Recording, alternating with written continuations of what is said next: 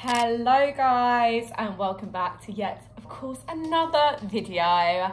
I'm the Light Up Tutor, and of course, this is the Light Up Hub, the only channel you need for GCSE English. Now, today's video is going to be something so helpful for you guys, because I know creative writing is such a big hurdle to overcome, but we're going to be going through my 3 top tips on how to get full marks on your creative writing. As you already know, on the Light Up Hub, we have all of this in way more detail. And actually on the creative writing section, we've got about a 30-minute long video and a grade 9 vocabulary sheet with all the top tips on it. So check that out if you want this in a lot more detail.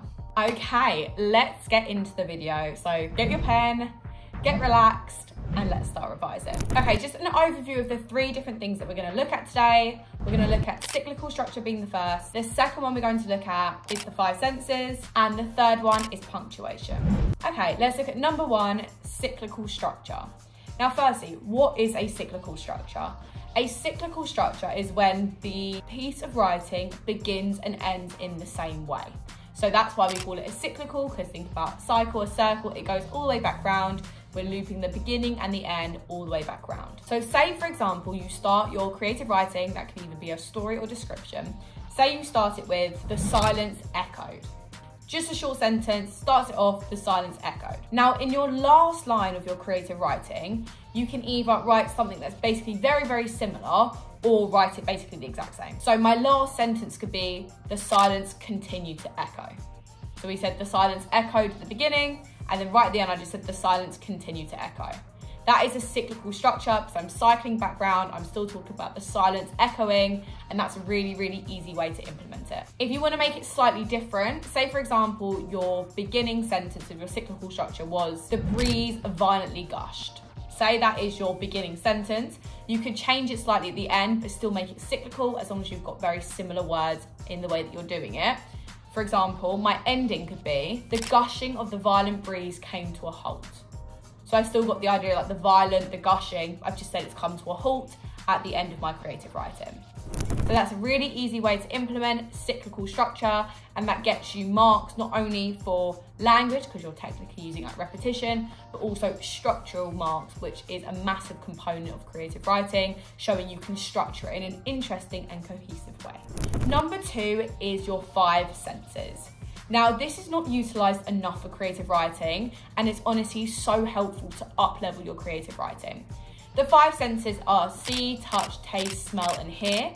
And you probably use them like in primary school, but we neglect them in high school for some bizarre reason. But you can utilise those to up-level your paragraphs by really utilising language techniques and really advanced vocabulary within it. And honestly, it makes all the difference. So let's go through a sentence or 2 for each that you could utilise for your 5 senses paragraph. So for example, for see, you could say whatever you're talking about, blinded my eyes. Or you could say something, whatever you're talking about, cascaded across my vision. Cascaded, like it just comes over like that. For touch, you could say something is numbing. So example, if it's really, really hot or really, really cold, it could be numbing. You could say something is abrasive, so it means it's really rough. So if you're describing, maybe you walk past something or you touch something, that could be abrasive. For taste, you could say a mouth-watering da-da-da-da-da. So if something's nice, a mouth-watering. And if something's disgusting, you could say putrid. Just basically means it's like vile, it's disgusting. For smell, you could say something is crisp, like the crisp air. Or again, if something's a negative smell, it's not a nice smell, it's a disgusting smell, you could say it's fetid. And last sense, here, you could say a barrage just means lots of. You could use that for a positive or negative sound. And then if something's a negative sound, you could say the relentless onslaught. I love that one. The relentless onslaught of whatever you're talking about. So they're just some sentence starters for your 5 senses. What I'd recommend doing is at the beginning of your creative writing, depending if it's a description or if it's a story, so just kind of choose whatever fits best. I would do 1 paragraph with a sentence or so from your 5 senses to open it up and to really engage the teacher or examiner who's reading it, and then also then include your advanced vocabulary. Little top tip here, if you want to take it to another level, in your 5 sentences paragraph, use semicolons throughout. So instead of full stops, use semicolons because it will kind of follow on from what you were saying because you're talking about your 5 sentences. And that leads me nicely on to our third point, which is punctuation. Now, with creative writing, especially for AQA, it is weighted as 16 marks. 16 marks. There's only actually 6 marks between what you get marked on for how good your writing is, which is 24 marks, and then punctuation, so your SPAG, spelling, punctuation, and grammar, is 16 marks.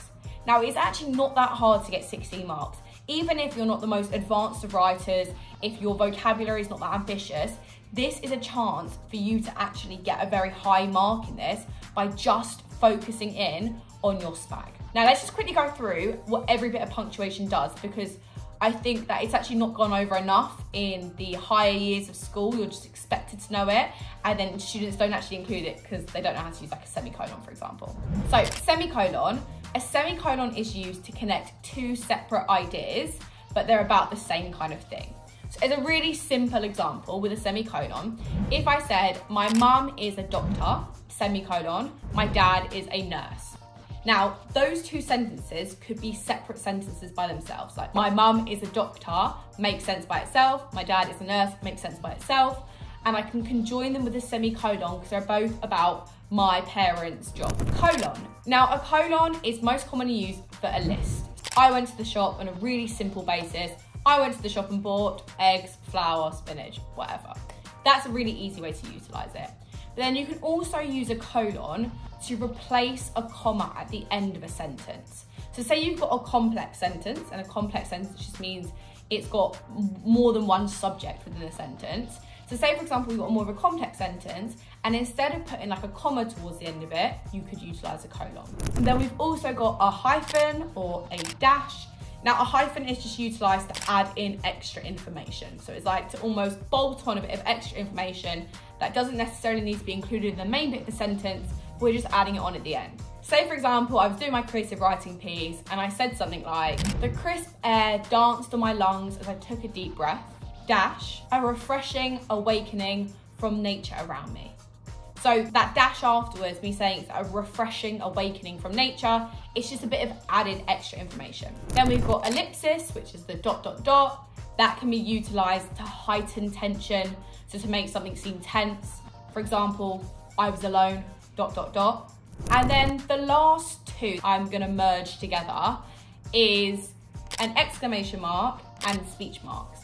And the reason why I'm merging this together, because I think if either exclamation marks or speech marks are overused, it actually lowers your level of work because it almost seems like it's bolted on and it takes away from the effect of it. So I would try to limit how much you use speech marks and exclamation marks, and that's why I normally would pair them together. So even in a description, for example, you could personify something, personify makes it seem like a human, and make it talk or scream or screech. And then you could use speech marks and an exclamation mark. So it's not just stories that you can use speech marks for. So say, for example, in a description, say I'm talking about something really eerie and gloomy and dark, I could say, the trees screeched, use my quotation marks, run, exclamation mark, end of my quotation marks. So I'm pretending like the tree is trying to warn me about something, but that's the way I can use my speech marks and my exclamation mark. With your punctuation, you want to make sure you tick off every bit of punctuation at least once. If you can, try use things like semicolon, colon, and a dash twice. That is ideal, but at least everything once. And then you want to pair that with varied paragraph and sentence lengths. Now, this is so easy to do because all you actually want to do is just make sure it's not all just big blocks of paragraph, that you actually just split them up. So for example, you can have 1-word paragraphs for effect. So example, you can have run, full stop, new paragraph. That's just a really easy way to make sure you're ticking off those SPAG marks, and you can also include punctuation within that to really up-level your creative writing. So that was a quick touchdown on 3 top tips to include in your creative writing. So remember, make sure that you have a cyclical structure, that you do a 5-sentence paragraph, ideally with semicolons if you can, again, ticking off more punctuation. And then the third one is punctuation, and make sure as well you vary your paragraph and sentence lengths. That's all from me today, guys. Remember, if you do want to see more of this, do check out the Light Up Hub. because we've got all the content on creative writing, all of the language papers, and also articles, speeches, letters. We've got everything on there. Have an amazing rest of your day, and I'll see you on the next video. Bye.